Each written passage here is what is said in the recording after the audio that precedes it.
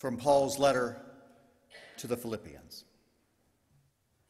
Let the same mind be in you that was in Christ Jesus, who, though he was in the form of God, did not regard equality with God as something to be exploited, but emptied himself, taking the form of a servant, being born in human likeness, and being found in human form, he humbled himself and became obedient to the point of death, even death on a cross.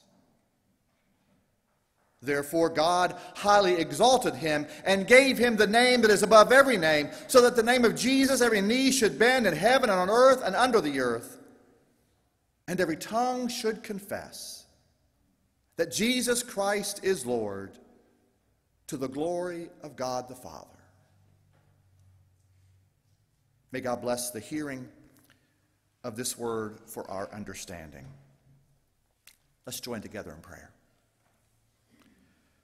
Oh, gracious God, on this day when we remember the injustice of Jesus' death, we confess that we are caught up in the same injustices in our day. For your word from the book of Hebrews said that your sacrifice was to be the last sacrifice, and yet we continue to take the lives of those who are marginalized and oppressed. And we ask your forgiveness on this day when we remember your death. Help us to commit ourselves to peace and to justice and to love, that no other persons should unlawfully lose their lives. We ask, O Lord, that in this time of thinking of your death, we would also think of our own mortal lives, and over the next couple days contemplate them until we celebrate a new day. Open us to your Spirit in this hour. In Christ we pray. Amen. Let's stand together and sing.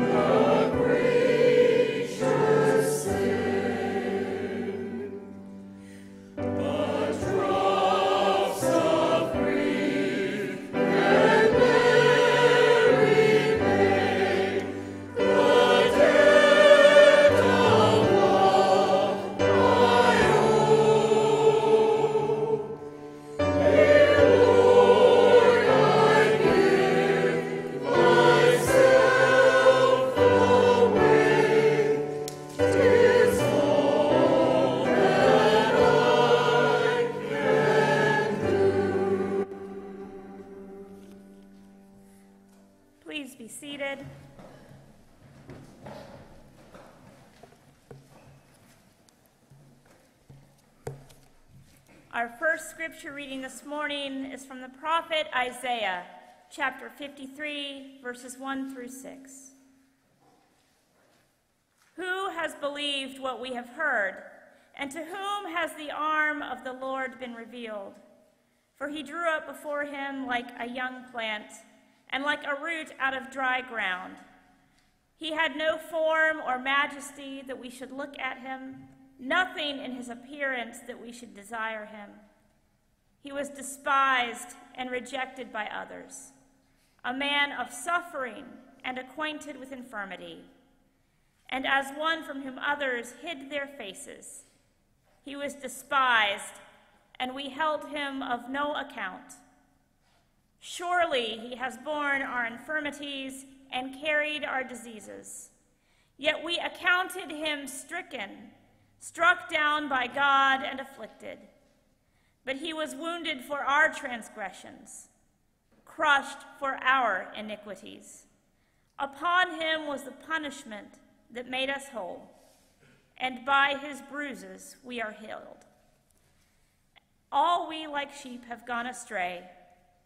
We have all turned to our own way, and the Lord has laid on him the iniquity of us all. Please join me in our prayer to confession. Crucified Christ, we confess that, like your disciples, we have left you alone on the cross. Forgive us for our fickle faith and for our fatigue in failing to keep promises we made to you and to ourselves. Spare us from the full consequences of actions that alienate, isolate, and separate us from one another. Heal us by your cross, that it may be a bridge to you and across the barriers we have built between one another. Through Jesus, the one like us, and for us we pray. Amen.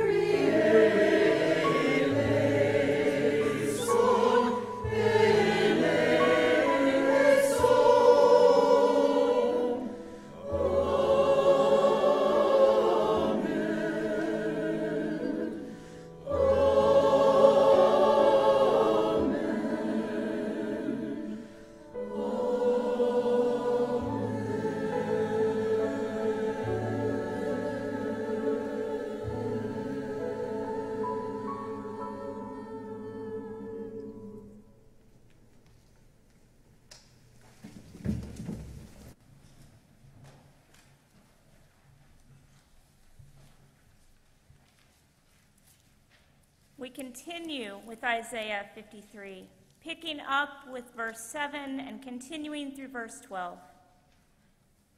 He was oppressed and he was afflicted, yet he did not open his mouth like a lamb that is led to the slaughter, and like a sheep that before its shearers is silent, so he did not open his mouth.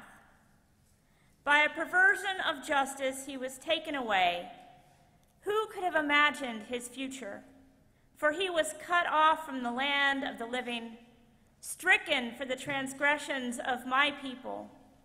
They made his grave with the wicked and his tomb with the rich, although he had done no violence, and there was no deceit in his mouth. Yet it was the will of the Lord to crush him with pain. When you make his life an offering for sin, he shall see his offspring and shall prolong his days. Through him the will of the Lord shall prosper. Out of his anguish he shall see light. He shall find satisfaction through his knowledge. The righteous one, my servant, shall make many righteous, and he shall bear their iniquities. Therefore I will allot him a portion with the great, and he shall divide the spoil with the strong, because he poured out himself to death and was numbered with the transgressions. Yet he bore the sin of many and made intercession for the transgressors. Friends, believe the good news of God. In Jesus Christ, we are forgiven.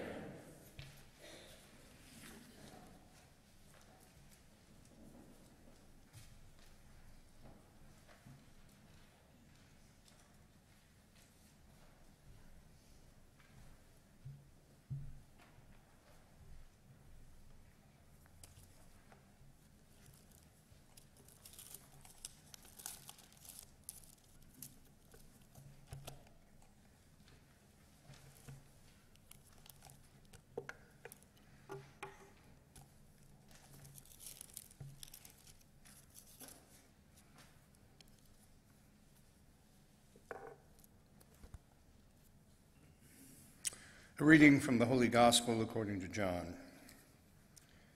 chapter 19, verses 16b through 30.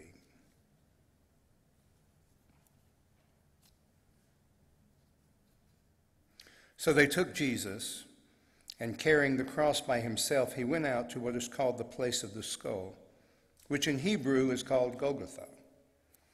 There they crucified him, and with him 2 others on either side, with Jesus between them.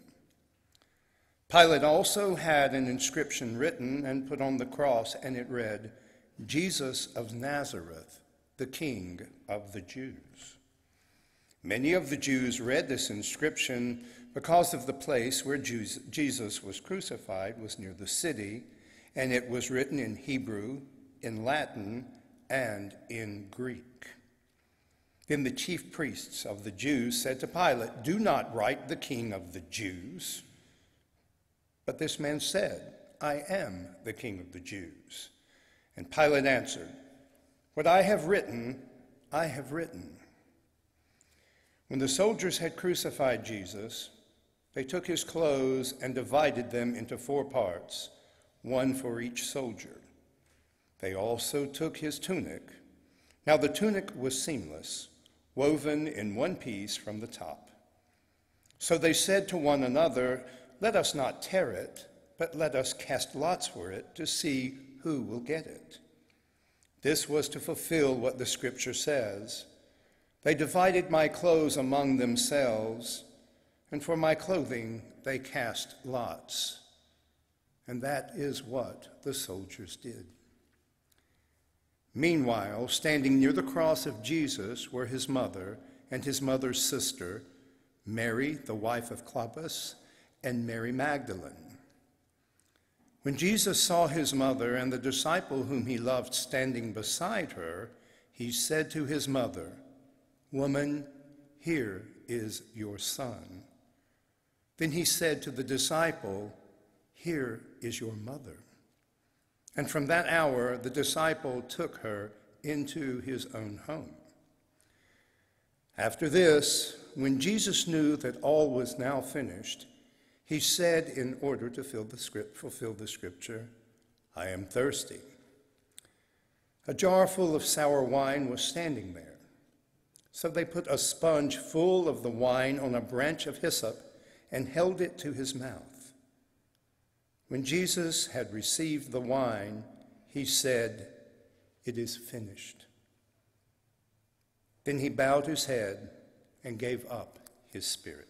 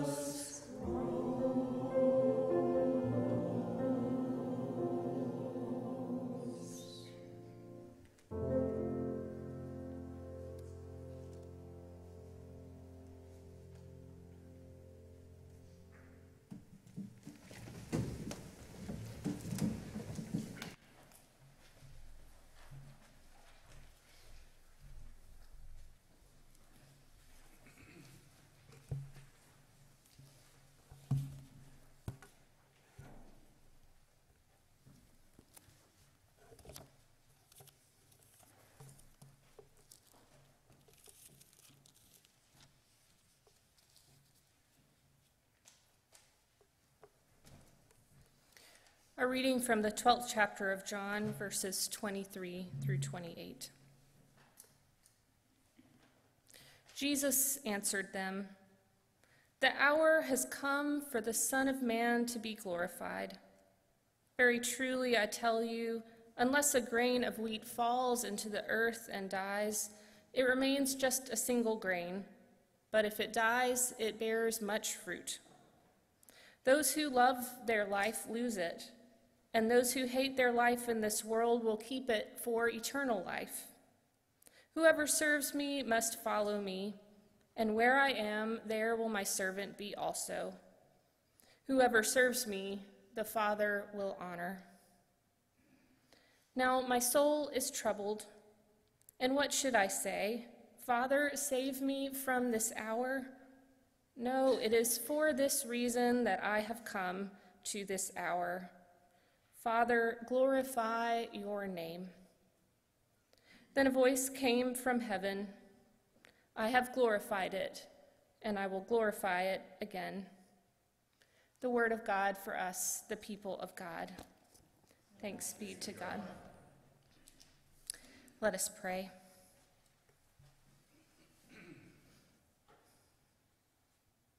Jesus, you are the Lamb of God, the one who takes away the sin of the world.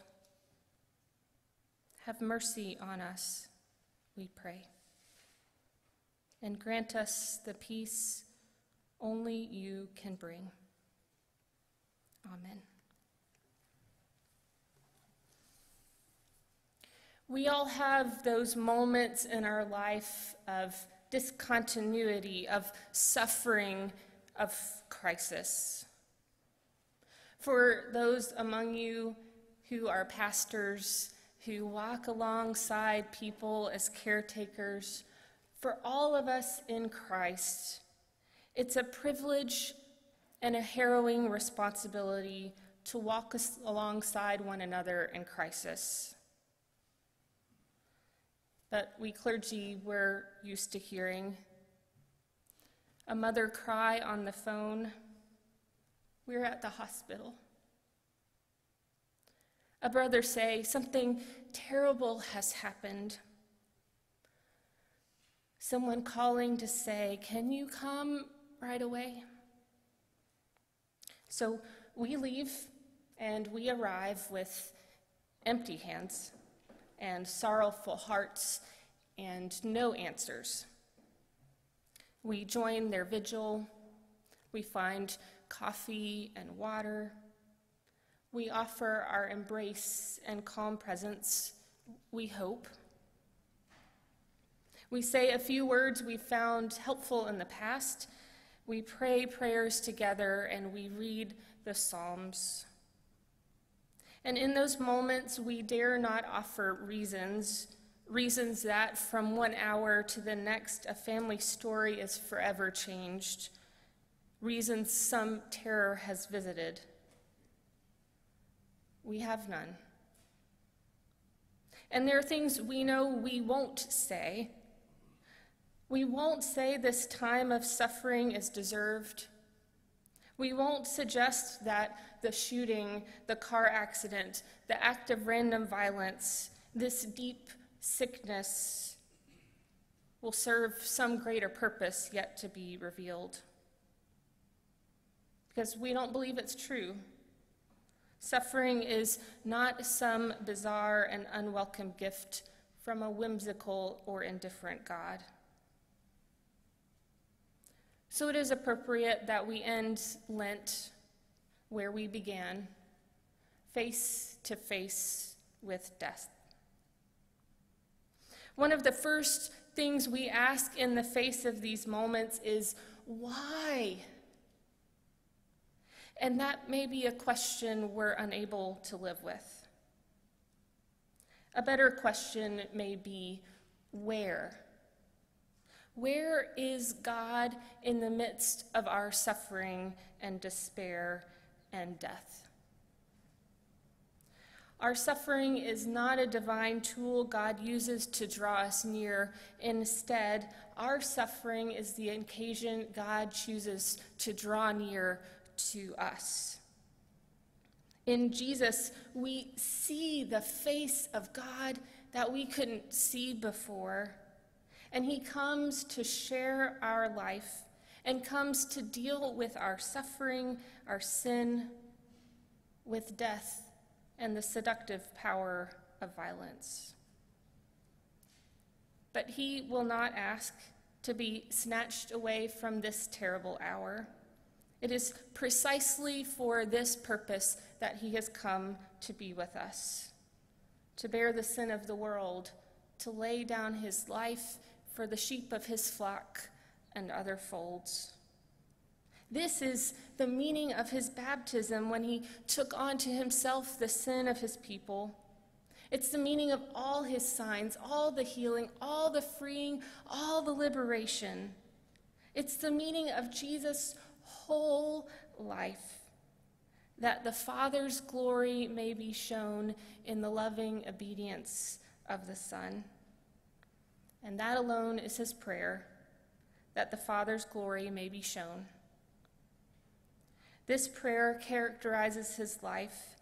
Father, hallowed be thy name.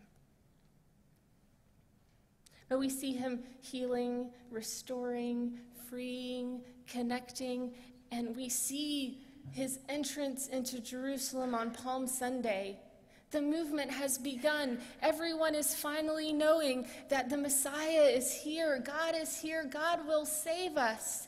And we want it to keep growing and going. So it's a complete and horrifying surprise that Jesus has a radically different idea of love. Love that does not deliver its own from the power of death, but rather freely, voluntarily, completely offers himself to death. Must Jesus really die? And can we bear it? That we can't do this ourselves. We cannot cure our sin sickness. But we also can't bear the light of the world showing us all our shadows, our pretending, our wielding death and violence as if it would save us.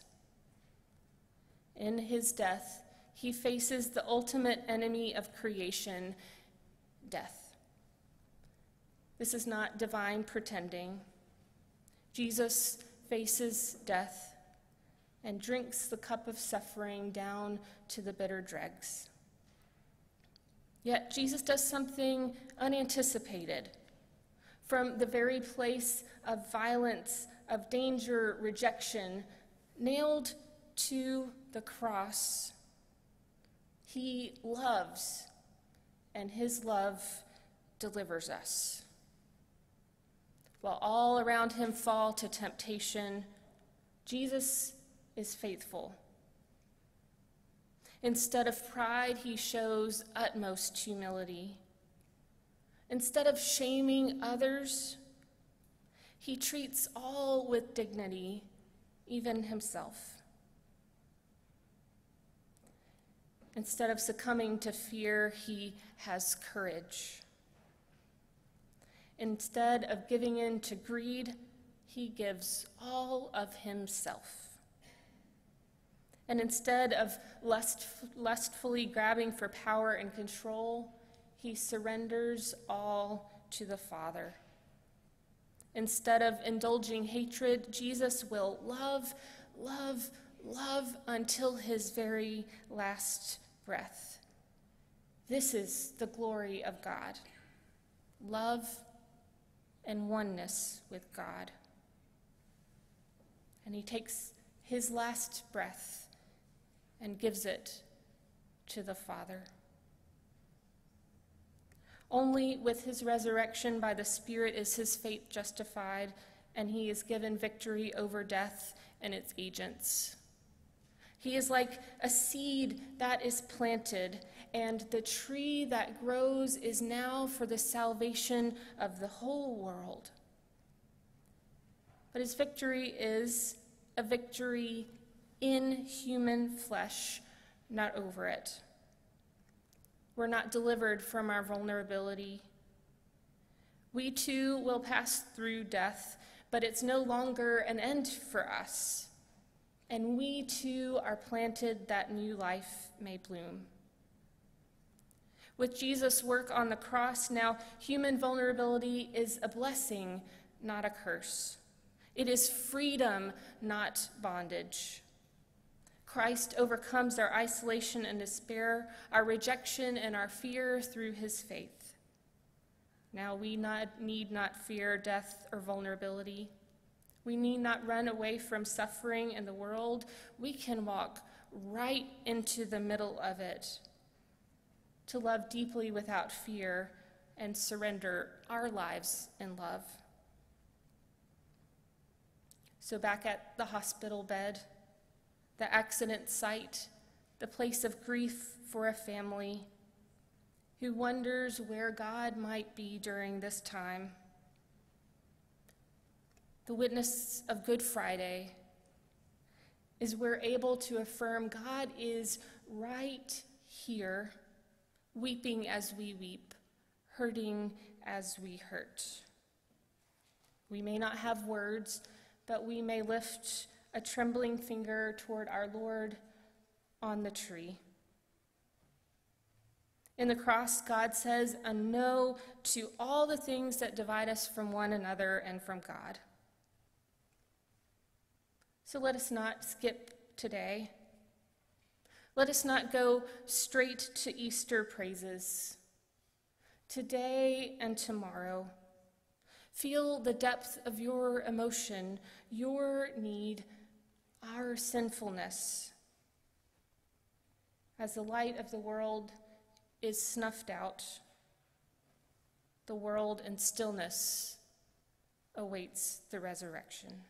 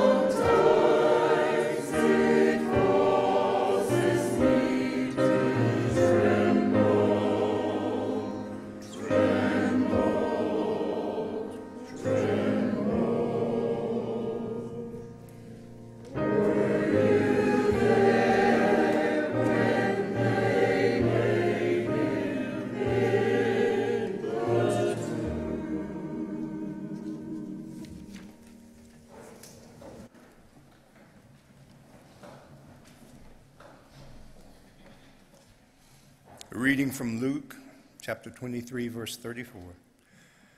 Father, forgive them, for they know not what they do.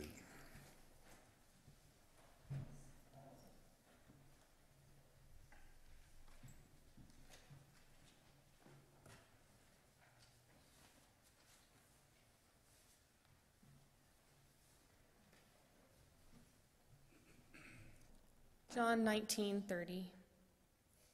It is finished.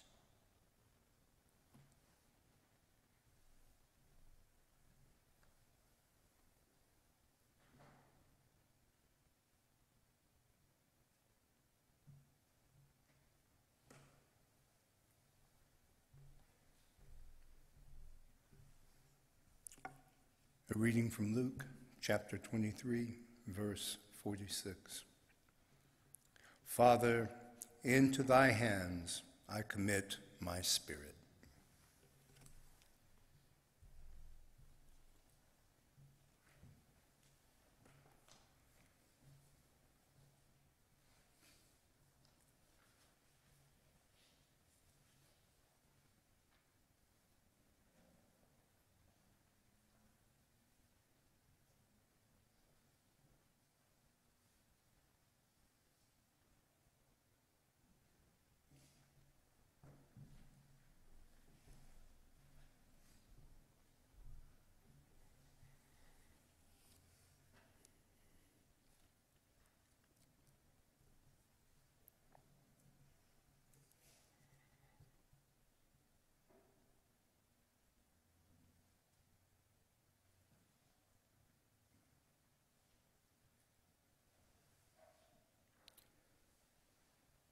May we join together into the prayer Jesus taught us to pray. Our Father, who art in heaven, hallowed be thy name. Thy kingdom come, thy will be done, on earth as it is in heaven.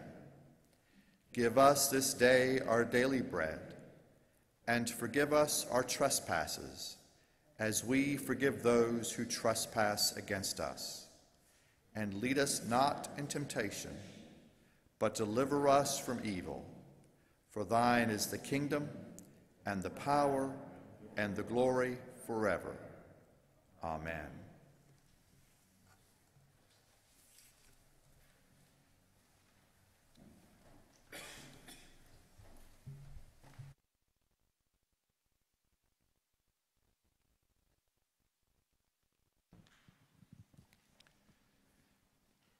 It's good that Methodists and Presbyterians and Episcopalians and Baptists and others maybe can join together and worship on this holy day.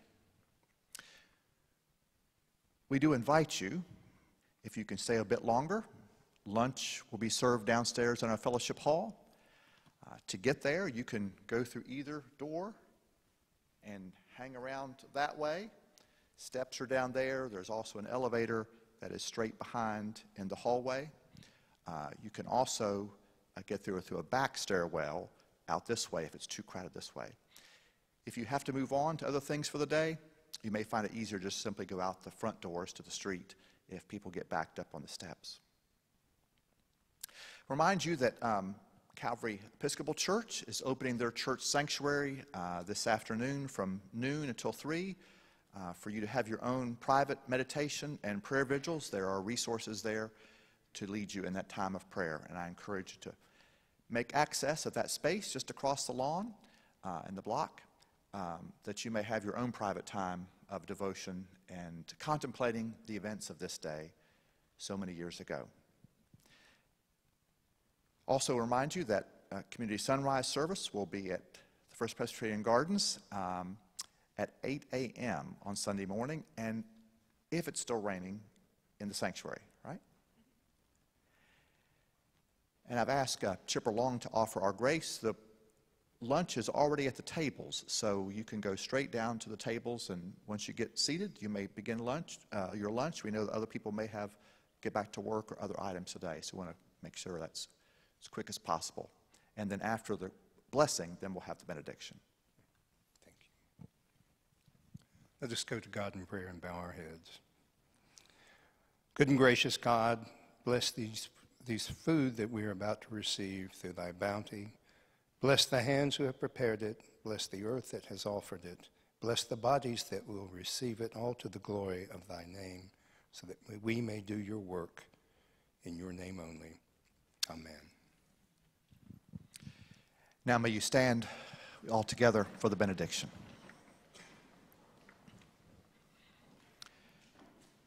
Friends, as you go back out into the world, persevere in prayer. Overcome evil with good. And love your enemies until they become friends. And together we may join the Holy Spirit in God's transformation of the world until we are all resurrected with Christ. And now may God the Father guard your ways, and wherever you go this next week, may Jesus the Christ walk beside you, and may the Holy Spirit surround you and protect you. Go in peace. Amen.